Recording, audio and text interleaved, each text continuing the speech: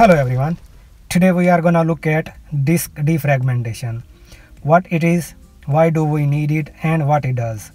Before we jump into it, first you need to understand what is fragmentation.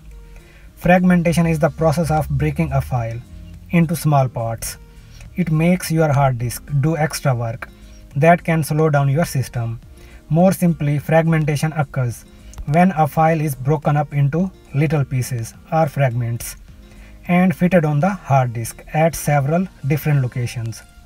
Fragmentation happens regularly because files are constantly being written, changed, saved, deleted, and resized. People keep doing installation and deletion. Gradually, both the file and the hard disk become fragmented, and the computer becomes very slow because when a file is spread out over several locations, it takes longer to read and write, resulting in slower performance. It also affects the health of hard disk and decreases its life. Alright, let's get on to defragmentation. Disk defragmentation is extremely helpful to maintain the storage device and speed of the computer. Basically, defragmentation does two main things. It reassembles broken files scattered in different places and rearranges free space into one group. Defragmentation is the process of physically reorganizing fragmented files on the user's hard drive and putting them in the same physical location. Files become fragmented when data is stored on a hard disk and there is not enough space to hold the complete file. Storage algorithms break the data apart so that it can fit into available space. The process of defragmentation moves the data blocks on the hard drive around to bring all the parts of a file together. Defragmentation reduces file system fragmentation, increasing the efficiency of data retrieval and improving the overall performance of the computer. At the same time, it cleans the storage and provides additional storage capacity. Here is an example for better understanding. Let's suppose when you buy a new laptop or computer, you receive it with an empty hard disk. You start installing software programs, files, documents, music, videos, and so on.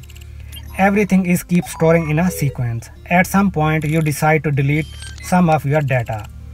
Let's say you don't want to play your favorite game anymore, and when you remove it, it leaves the empty space. After some time, when you try to install a new file, if it's a bigger file, it won't fit in that particular space. So what system does? Breaks it down into small pieces, and every piece is saved on a hard drive at a different location. And when you try to run that program, it takes much time to load. In that situation, you feel that system is not working properly, so it needs defragmentation. When you launch defragmentation program, it gathers all the related files that are spread all over the disk and put them together so that they are in the same physical location on the hard disk. And more importantly, it organizes the free space together in one place. After the defragmentation complete, system will work faster and load programs a lot quicker.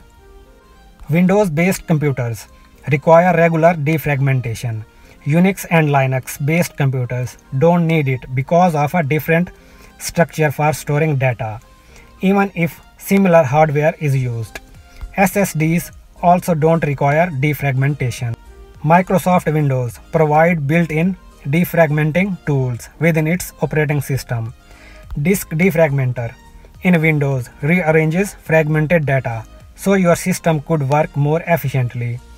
It runs on a schedule, but you can also check and defragment your hard drives manually. Third-party versions are also available, such as Smart Defrag, Ultra Defrag, Perfect Disk, and so on.